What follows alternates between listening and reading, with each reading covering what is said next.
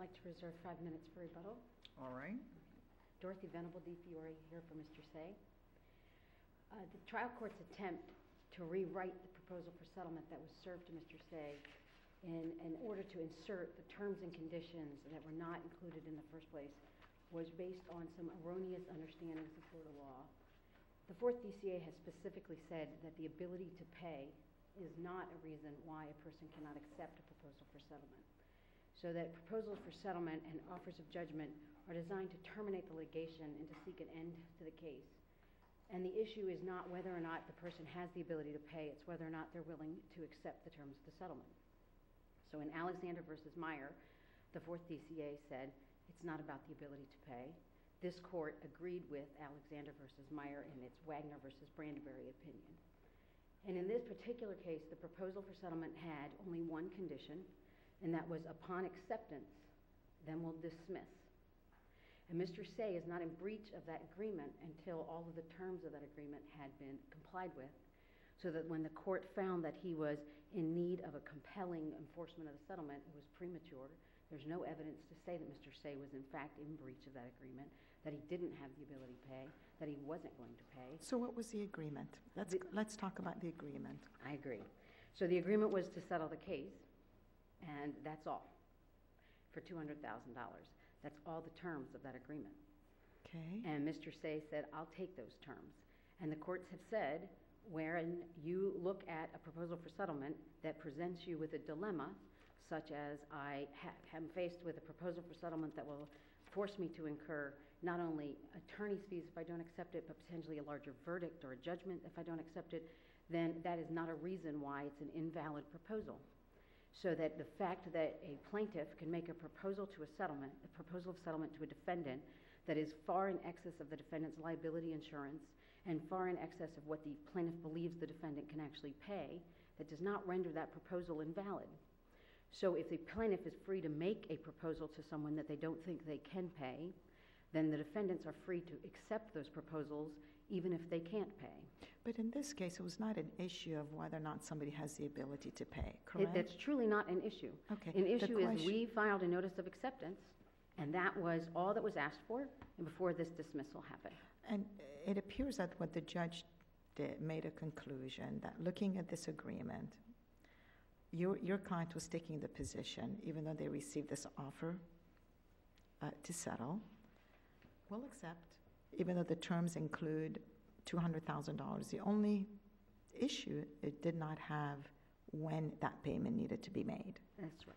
And they're taking the argument that this form was taken right out of the rules, and they followed it verbatim. And so that issue was brought before the court, and I think your client basically said, we accept, and basically sat back and say, you know, you need to have the order of dismissal. And as I understand the facts, that plaintiff's counsel went ahead and mailed to defense counsel the actual notice of dismissal and basically asked to please hold that until they pay the amount. And that's where this whole litigation started happening, correct? That is correct. In fact, it's interesting because if you'll compare this case to the Economides case, where they expressly said that we will, upon acceptance, will dismiss, and the court said, and then they tried to argue that that was ambiguous because they couldn't accept that because they didn't know if after dismissal they would ever pay. And this court said, no, that doesn't make it ambiguous. That's just one of the consequences of a proposal that's drafted that way. So using that case, what the court did here basically found in the order, yes, there's been an agreement, and yes, ordered that the dismissal be entered, and then in that same order said, okay, since the agreement was the payment of $200,000, the court then directed the time period for that amount to be paid. Why is that error in this case? Because there was no evidence that this settlement needed to be enforced at that point. And not only did they enforce it, that you needed to pay. So having said that, I'm trying to understand your position. So basically, it's the defense position. When can it be enforced? And again, I think that the court went beyond just saying, I'm going to enforce it. Then the court said, and it has to be paid in 10 days. Okay, well, let's set aside, but you made a statement, said, we accept it. Then the issue is like, when can it be enforced? And that's what I'm trying to follow. Well, and I think the law, just generally speaking, the law of contracts implies reasonableness into contracts. So now we have a contract, and the contract is that we have a settlement. And if the payment has not come in a reasonable time, then I believe the plaintiff can come forward with a motion to enforce, So, and then there may Right, be evidence. if a time for performance isn't specified, the law implies a reasonable time. Exactly. Correct? Correct. And there's no evidence here to show that 10 days for a person who is apparently either in California or China can come up with $200,000 in 10 days. now with that, has that been brought to the court's attention below? Well, I think the transcript from the hearing went into that in some considerable detail. And in fact, the transcript, the hearing sort of started out with, we need a dismissal, and the court recognized that that's what they needed, and then it turned into, but Your Honor, you have to enforce this and start sanctioning this person because Geico's never going to pay this proposal. No, but thankfully, the court did not go there. I know there was Right. talking about sanctions and a certain monetary amount, but the question becomes, I guess for me, when it was debated, because the big debate is, as I understood your client's position, was, yeah, we agreed to, they're going to dismiss it, and we have basically any time we could pay this. And somehow the insurance company got injected in this proceeding, which added another, issue. And so the question becomes, the court, as I understand it, was basically exacerbated. And so just what can we do? There's an agreement between the parties. There's an agreement as to this amount, and the judge took upon himself to set forth a time period for that. Exactly, and there's no authority for that in the settlement agreement, that 10 days is the time that has to be paid, and to inject those kind of payment I mean, conditions. that's just out of thin air. Yes, and that is very specifically not something the courts can do into settlement agreements. Again, Well, if I'm remembering correctly and understood this correctly, neither party has argued there's no settlement agreement. well, it's interesting, because in fact, in the answer brief, Both sides are asking for it to be enforced. in the answer brief, there's an implication by arguing it's a unilateral contract. Well, yeah, we'll get to that. But Mr. Brennan very specifically said, and I want to say it was page 12, 14, 15, or somewhere around there on the transcript, he very specifically said that that is the worst thing this court can do, is to find there is no settlement agreement. Well, well. But I'm glad Judge But I Kelly, just want to make sure I understand that nobody's arguing that there's no settlement agreement. We believe that it was very Everybody clear. wants to get it enforced. Right. Okay, so what you have is an agreement that says, we'll settle for $200,000. Exactly, On acceptance, we'll dismiss it. You said, okay, dismiss it. exactly. And they said, well, wait. No, we're not dismissing it till you pay. But that's not one of the provisions of when you pay. Right. I mean, I think the agreement requires you to pay the $200,000, but it doesn't say when.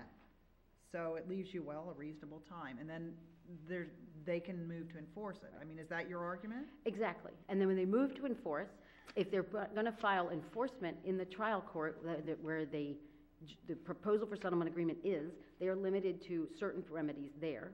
And if they want to sue for damages for breach of the agreement, they need to go file a separate action. okay, now Well, help they me, can either move within this action Right. and ask the trial court to enforce the settlement agreement, correct? Correct. Or the other position is to file a separate action. Exactly. but didn't they do that in this case? I thought the final order that the court said, he handled the dismissal aspect, then went ahead and said, I hereby find that I'm granting the motion to compel.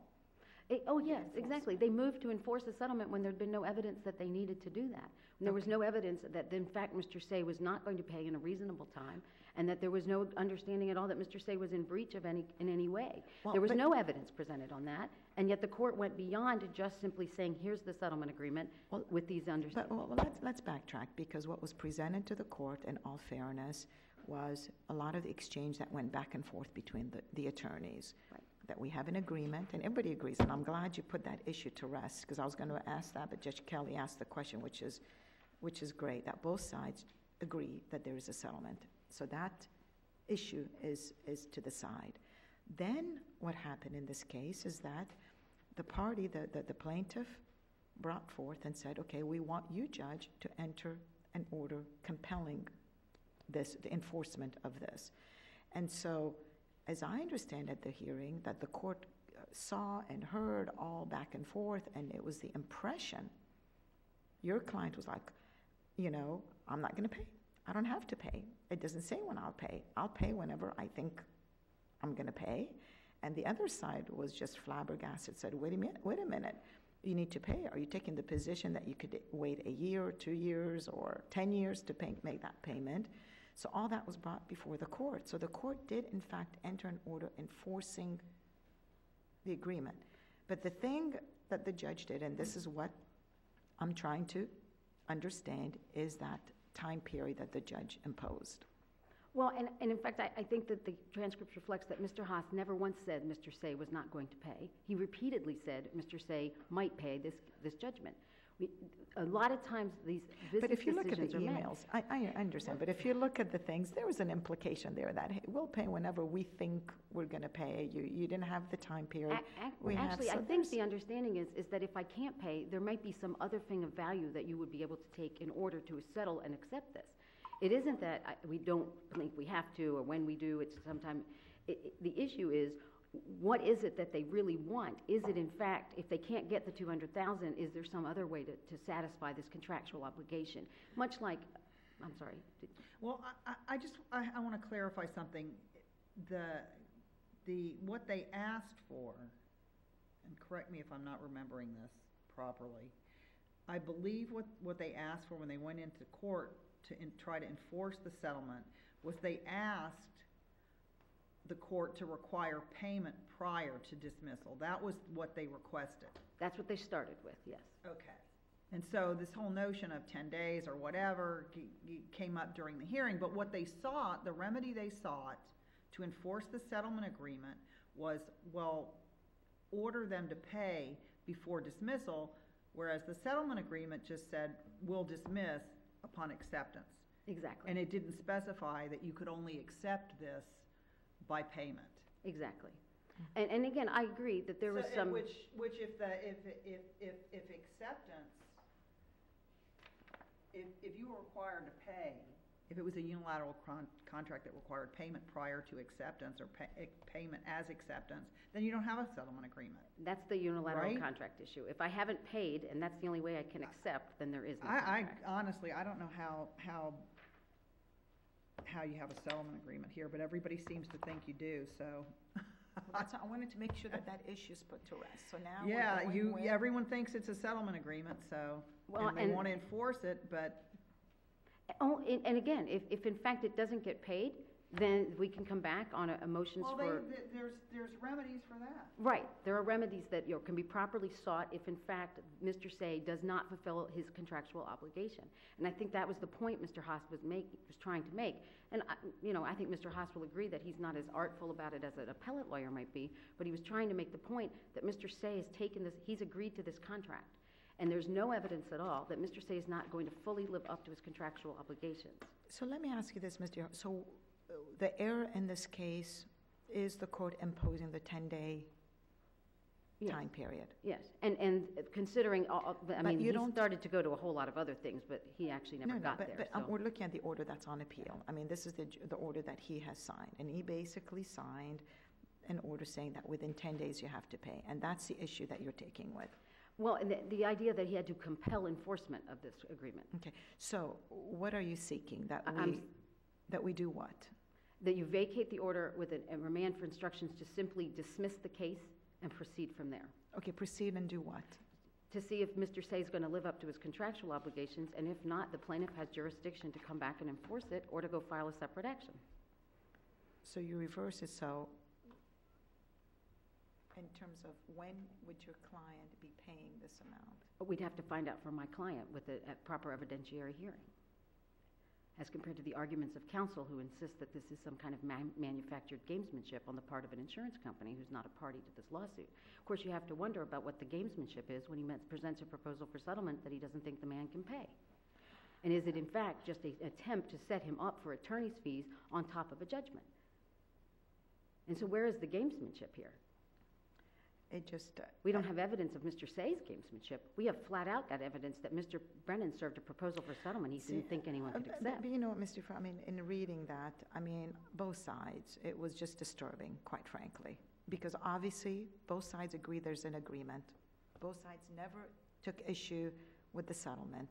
And then both sides suddenly stood firm, and one of them said, you can't make me pay. I mean, this is what it boiled down to, with one side saying, you can't make me pay, and the other side saying, I will make you pay. And that's what it boils down to. Well, I don't think so, because I don't think Mr. Say ever said, you can't make me pay. I think what Mr. Say has said very clearly is, we're entitled to the dismissal. And if I don't pay after that, and if there's no other way to resolve this, then you can come in with an enforcement, there'll be a judgment, you can go get a writ of execution, you can go get a writ of garnishment, you can go do whatever you want. I believe in the third-party debtors, like Mrs. Catlett, can bring an action directly against his liability insurer without an assignment from him or anything. So in other words, they can collect on that $200,000 settlement by a variety of means. So if he doesn't voluntarily write a check, they have a way of getting paid. So it's not like he's saying, you can't ever get your money. In fact, he's never said, I don't intend to pay. That's all a speculation on the part of everybody to this case, because Mr. Say wanted to wait until he'd gotten the fulfillment of the plaintiff's side of the bargain before he started to do anything else. And in fact, if the court was going to say that apparently there's been no meeting of the minds because you guys can't see it clearly, then there is no contract, then Mr. Say doesn't want to write a check for $200,000. So I think that's all I have, unless you have more questions. Okay, and I'll save some more time for maybe. Thank you.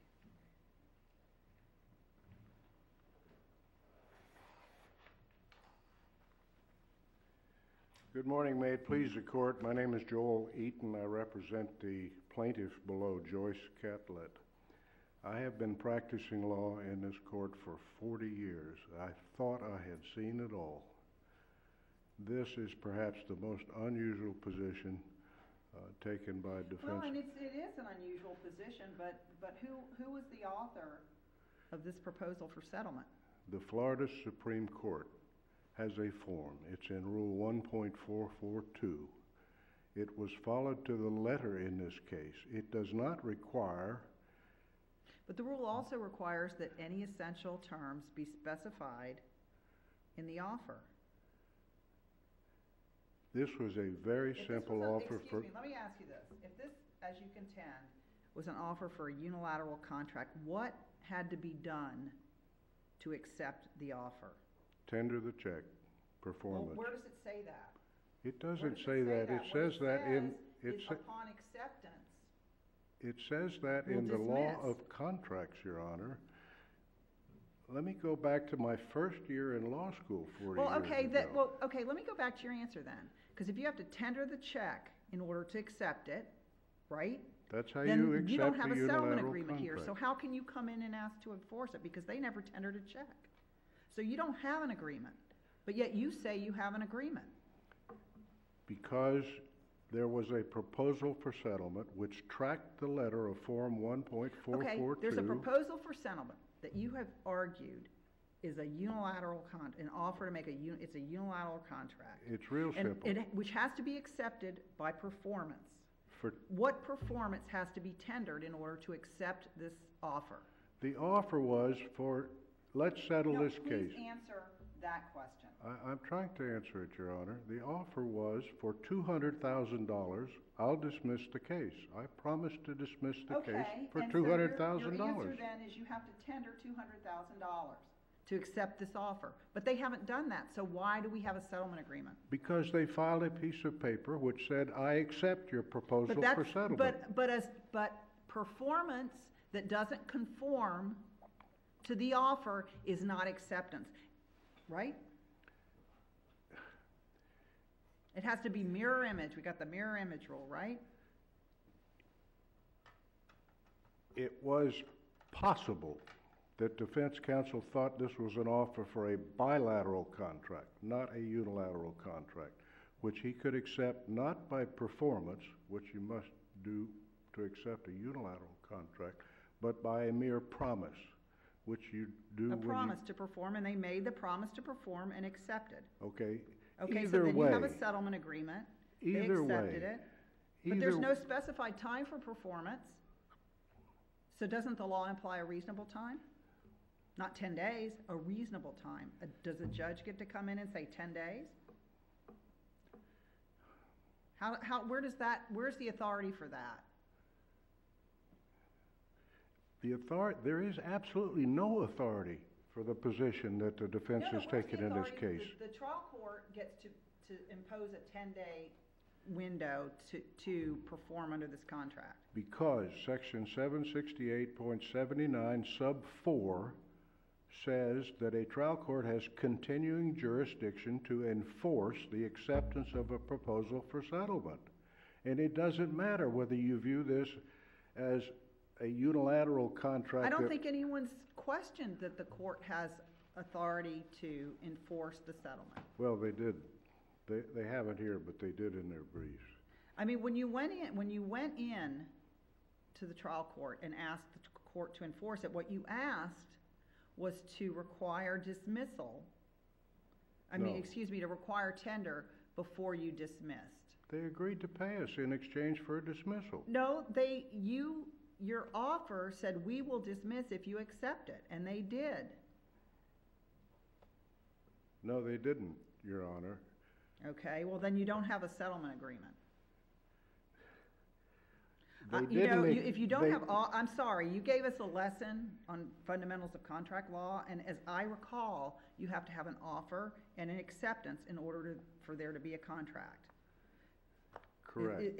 Am I missing that? If this were properly viewed as an offer for an invitation for a unilateral contract, which is what it is according to this Right, court's and you recent accept decision it in how? Villarreal versus Ares, then to accept an offer for a unilateral contract requires performance, it requires an act, not a promise. Well, in the case you just mentioned, the issue there was enforcement of the settlement, and I believe that your position in that case was there is no settlement agreement because it requires acceptance by performance, and they didn't perform exactly as the agreement required. So correct. there's no agreement. There's My- no settlement. You can't enforce it, right? But here you're saying, well, they didn't do what they were supposed to do to accept it, They but didn't- we still have an agreement. So They- I am understandably, I think, confused. They didn't accept it in the manner that the law of contracts required. They accepted it with a promise to pay rather than payment. They converted. So you don't have a contract. You don't have a settlement. That's not true, Your Honor. They converted what amounted to a unilateral contract into a bilateral contract. Either way, it is a contract. They Okay. promised to pay $200,000. They have agreed to pay $200,000. That is a contract. They got their dismissal. We didn't get our $200,000. Well, it hasn't been dismissed yet, right? Oh, it's been dismissed. Yes, Your Honor, it's been dismissed with prejudice. Okay, so the argument then is there's just this 10-day window. The 10 days is a red herring. Okay. They agreed to pay us $200,000. I don't think they're disputing that they agreed to pay $200,000. I'm not Most hearing that reasonable argument. people would say that what is happening here is absolutely theater of the absurd.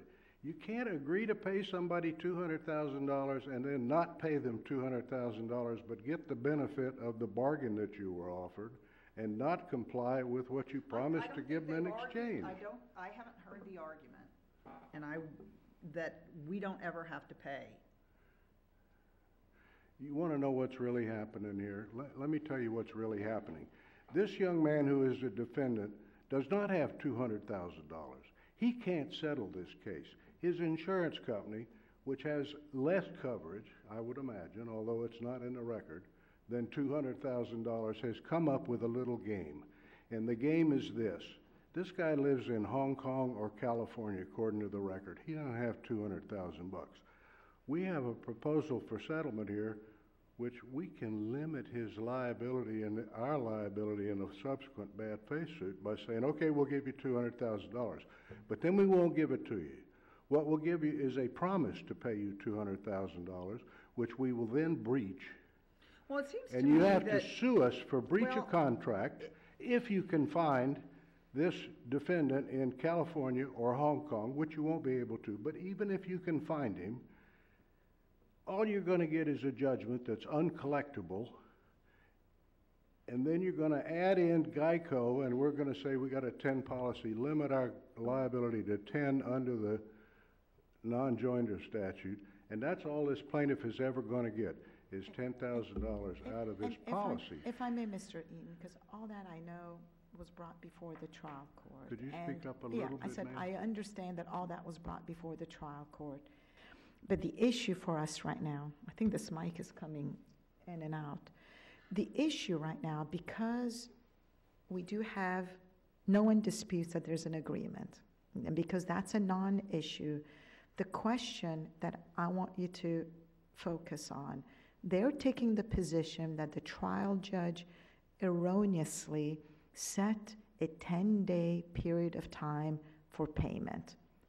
They're taking the position that that was wrong, that that is reversible error for the court to pick 10 days as opposed to simply saying that you have a reasonable amount of time to pay. I want you just to address that for me.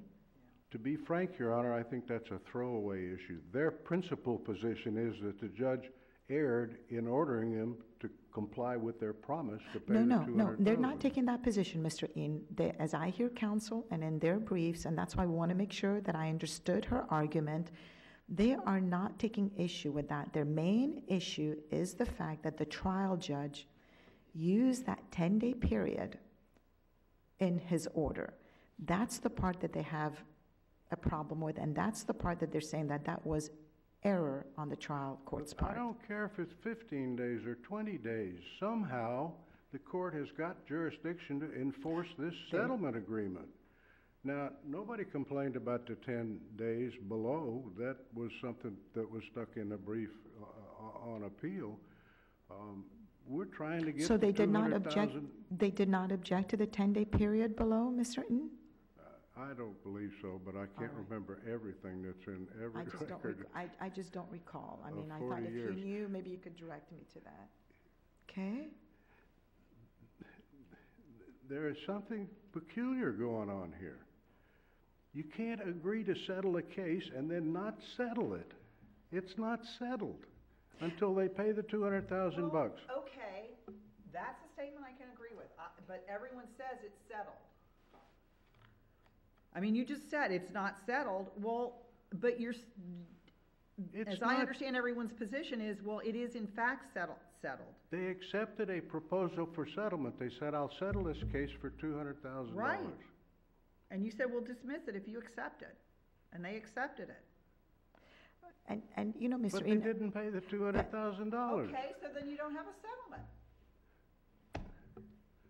That's I not mean, the, to me, that's not the result they You know, want. I They don't- appreciate that I'm being, single-minded here, but I have a really difficult time understanding how you can say they have to pay to settle. She's- They haven't paid, but you insist that there's a settlement. She stood right here, Ms. DeFiore, and said, oh, they can sue us for breach of contract and garnish the wages and get a judgment and all that stuff. No, I heard it. That's not a settlement. That doesn't get rid of the underlying lawsuit. That just is a piece of paper that is absolutely worthless to this Well, then it seems like to plaintiff. me, when they came in and asked to have the court enforce the settlement by requiring you to dismiss it, you should have said, there is no settlement. We don't have any money. They We're haven't trying- paid, there's no settlement. How could we take That's that not what you position when the said. defendant says, I accepted the settlement? Well, we're going in a circle here. And I'm you're sorry, go gonna, ahead. if you approve that position that has been argued to this court, that you can settle it with a worthless promise No. Stop. and get your No, dismissal. that's not my position. My position is, I don't think you have a settlement, but your position is, there is a settlement, we just want it enforced.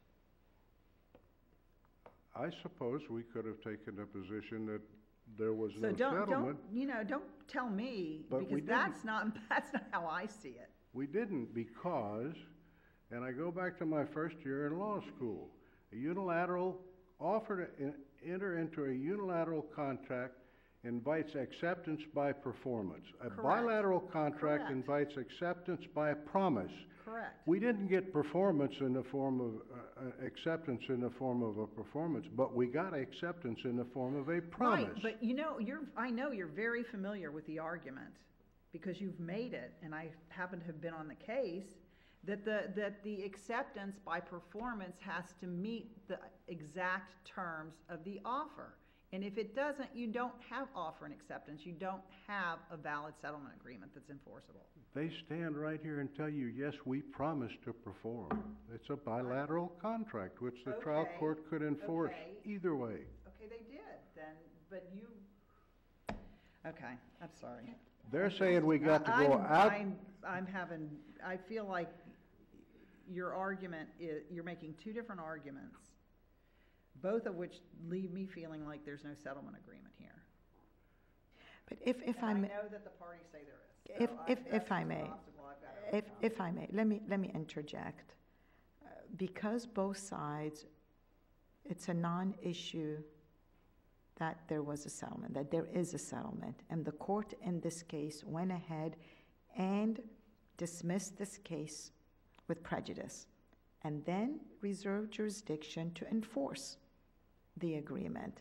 So I go back to the question, because that's their issue on appeal. They're taking the position, Mr. Eaton, that where it was error for the court to impose a 10-day period of time to pay the amount. That's the whole basis of this appeal, period. What's a reasonable period of time for a government employee's insurance company to write a check and send it to the plaintiff? What's unreasonable about 10 days? And then I need to go back to the record just to see, you're taking the position they didn't object to that below, that they're raising it for the first time on appeal. I think it's a throwaway red herring. I think they don't want to pay this judgment. She stood right here and said they got to sue us for breach of contract. You have to enforce this settlement agreement in another lawsuit. You can't enforce it in this I think she also lawsuit. said that you could come in this action and ask the court to enforce it. But the court did The court that. retained jurisdiction. But didn't the court do that in this case? Because I'm looking at the order, and the court basically considered the dismissal, and then, as I read the order, that you filed a motion to enforce the settlement, and the court granted. The court basically gave you both what you wanted: dismiss the case for her, granted your motion to enforce, and in granting the motion to enforce, injected that 10-day period. And that's what this whole fight on appeal is about, is this 10-day period of time. That's I don't came think out of nowhere. What you recited about the fact that the court gave both sides what the settlement agreement required by enforcing the settlement agreement as well as dismissing the lawsuit is correct. I still take issue with the 10-day period is what this appeal is all about. That's what they're taking. They the don't position. intend to pay this judgment, or we wouldn't be standing here arguing to this court. They want to make us sue this Chinese fella for $200,000 if we can find him, and even if we find him, all we're going to get is a worthless piece of paper. This is a game played by a large insurance company which thinks it can get around Rule 1.442. And frankly, I'm embarrassed to stand here and be arguing that a member of the Florida Bar could do something like this. This is simple, straightforward. I propose a settlement. For $200,000, I'll dismiss the case. 2 terms. Every reasonable human being would understand that arrangement to be, send me the check and you'll get your dismissal. Well, I think you're absolutely right about that. And I think what makes this bizarre is the fact that you're insisting that in the absence of them tendering the check, you still have a settlement. I have a settlement because they promised to pay rather than tendering the payment. Well, you've taken the position that it's a unilateral contract. No, I said it makes no difference whether it's unilateral or bilateral. The trial judge could enforce it either way. I have no idea how much time I've used because I haven't been You still paying have about attention. 4 I've been minutes. getting so many hard questions You here. still have about 4 minutes if you want them. I'll try not to use all 4 of them. That's all right. Another thing that's happened here is that this order enforcing this settlement agreement was entered on August 7, 2013. And because it was immediately appealed and stayed within a day after the motion, I didn't get a chance to respond to it, we've been deprived of what amounts to essentially post-judgment interest. I would request the court, if it affirms what the trial judge did below in enforcing this agreement, to have it indicate on remand that we're entitled to interest on that $200,000 from the date of the enforcement order, August 7, 2013.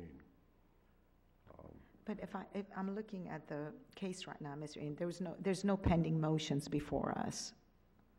That your request was not made when the brief was filed, correct? I'm sorry, I still can't hear you. Oh, I'm I'm getting a little long I in know. the tooth there. I think it's this microphone. You're making a request right now that you want to have interest, but I'm asking you, did you file a motion here with the court on the appellate No, court? it was requested in the conclusion to my appellee's brief, Your Honor, All right. that an appropriate disposition would be an affirmance with a remand to add interest to the $200,000. Not a motion for attorney's fees or anything like that, no. It was made as a request in the appellee's brief. No, I understand that. I still stand before you dumbfounded that this case seems more complicated to you than it seems to me. Thank you.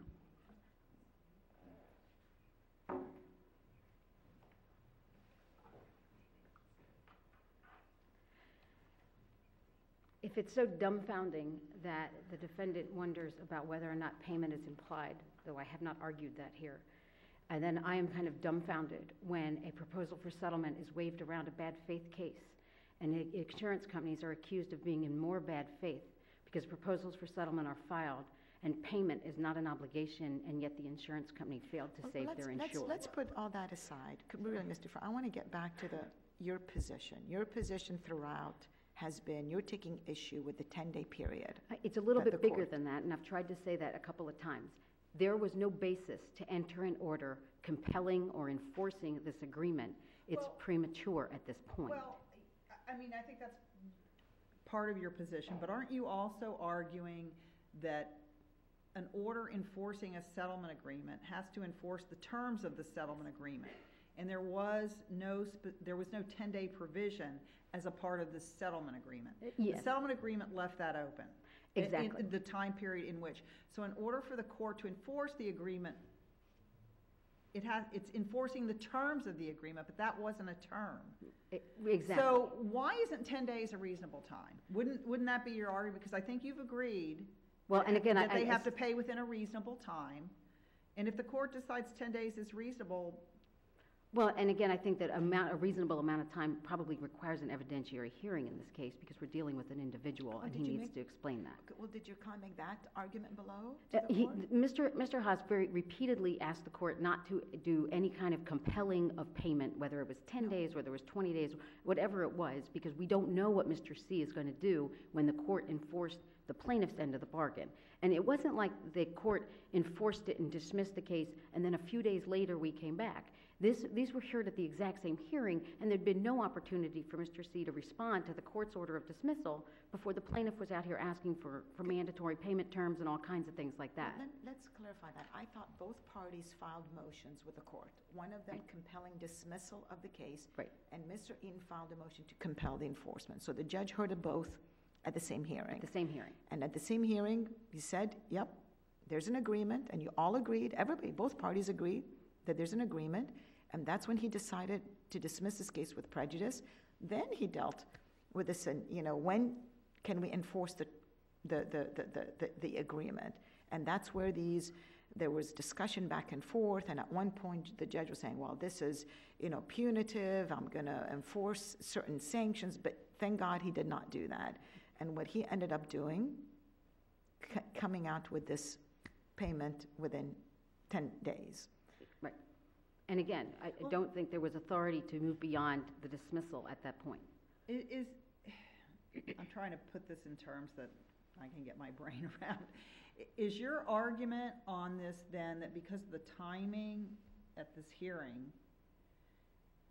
that what really needed to happen is the court There'd been no opportunity for your client to perform, Exactly.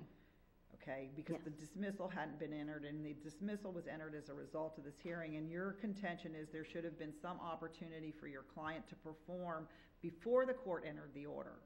And if Yes. your client failed to perform within a reasonable time, I guess you're suggesting that they would have to come back in, file a motion to enforce, and then if the court wanted to do 10 days, fine. Well, at that I point, you mean, find is out that- what might would be a that reasonable time. accurate? What might be a reasonable time. In other words, Well, okay, yes, 10, essentially. 15, then you wouldn't be complaining about the 10 days or whatever. I mean, you might be arguing it's not reasonable, but you wouldn't be arguing the court didn't have authority at some point to impose a time limit on when this performance had to occur. I think that the court had the authority to enter in order to enforce the settlement agreement, however that was, whether it was payment intent, in however, a reasonable amount of time, it was entry of a judgment, it Right, was but your whatever problem, the your enforcement problem was. is the timing of the court entering this order before your client failed to perform? Yes. Is that what you're saying? Yes, and then by doing so, by Not that the court doesn't adding. have the authority to do what it did, just the timing was wrong. Right, and we may have questioned the court, whether the court retained jurisdiction on the proposal for settlement after the dismissal, but I think this court has very Well, clearly addressed that, so we are not saying that. Well, no, I thought you so. said that the court retained We- jurisdiction to Well, the enforce court it. did, and there was some question whether the court had authority. Mr. Brennan said to the judge, if you dismiss it before payment, you don't have authority to enforce this. And in our initial brief, we questioned whether there was authority after the dismissal. But again, this court has clearly said that you do have, the enforcement power is there even after a dismissal. So we're not arguing that the court did not have jurisdiction to enforce the compliance No. with the settlement agreement. No, and I'm glad Yeah, you said it, because so- that's a non-issue. Yes, because the it's a court- non-issue. Good, because the court by themselves Wasted said, well, we've- pages. Good. So, Well, Okay. thank you. thank you. Thank you both.